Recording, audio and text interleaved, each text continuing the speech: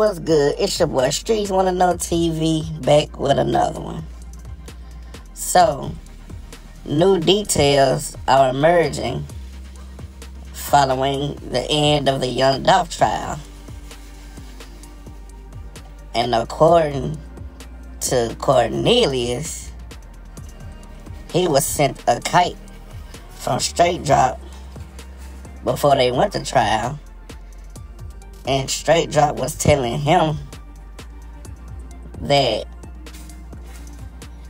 he should tell the police that he didn't have anything to do with the shooting. Instead, blame it on Quit. So Straight Dropp wanted Cornelius to put Quit in the mix of the actual shooting instead of him.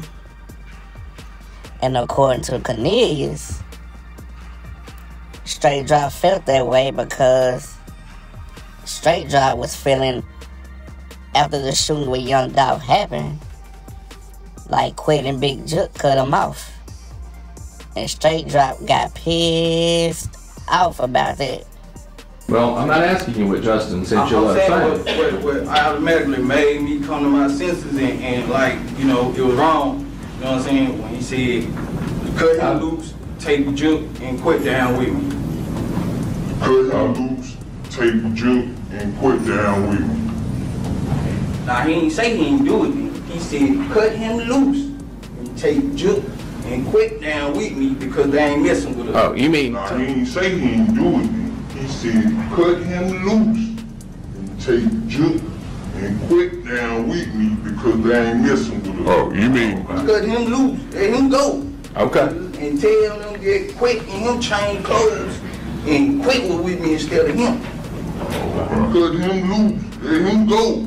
Okay. And tell them get Quit and him change clothes and Quit was with me instead of him. So he sent Cornelius a kite telling Cornelius, hey man, don't say it was me, take me out of it. Man, say it was Quit that did the shooting. So, now, I feel like the tables are gonna turn because knowing Straight Dropp pissed off like that, things didn't go the way he was hoping it was gonna go. They ended up giving him life. But I feel like Straight Dropp was hoping that Cornelius got on that stand and put Quit in the mix instead.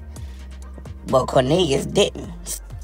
Cornelius ended up getting on the stand and putting Straight Dropp in the mix anyway.